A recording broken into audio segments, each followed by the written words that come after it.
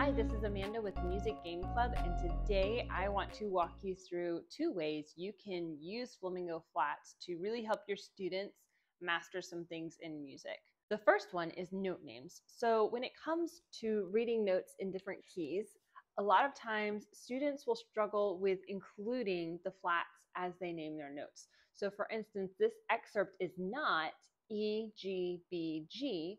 It is E flat, G, B flat, G, which is really important. And that's one of the reasons we created this game, was to help build practical awareness as students look at different key signatures and the notes within the excerpts.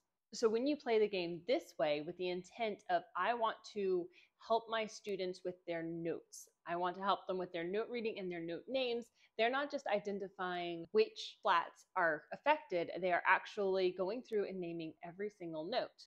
This actually might be what some students need to do in order to identify what the flats are. So you have E flat, G, B flat, G, E flat, A flat, C, A flat.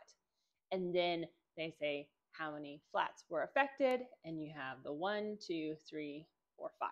So this card moves forward a lot of spaces. It moves forward 5 spaces. The notes on the Flamingo Flat cards go from C3 to C4 in the bass clef, and then C4 to C5 in the treble clef. So your students who need help with those notes in particular, this is a perfect game for that. The second way I would use this to really help students solidify and learn some things is teaching key signatures. Now, we've discussed this a little bit in some of our other videos, but I figured I would just spend a little time talking about it here. So there are 2 different ways you could do this. You could just do it where they're identifying that's the key of C, that's the key of B flat, that's the key of E flat, but it gets even further. And if you notice this excerpt right here, if you play it, it actually is not E flat. It is actually C minor.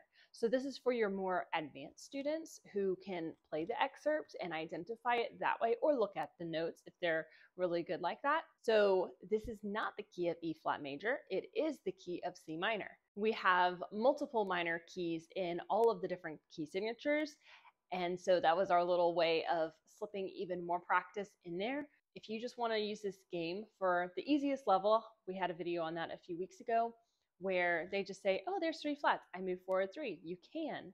But if you also want to use this for more upper level students where they're looking at a melody and telling you what key it's in, that is another really good way to do this.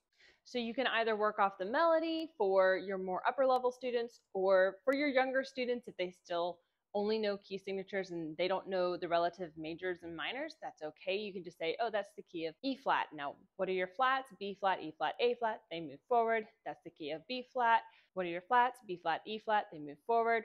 Or you could say, that's the key of C minor.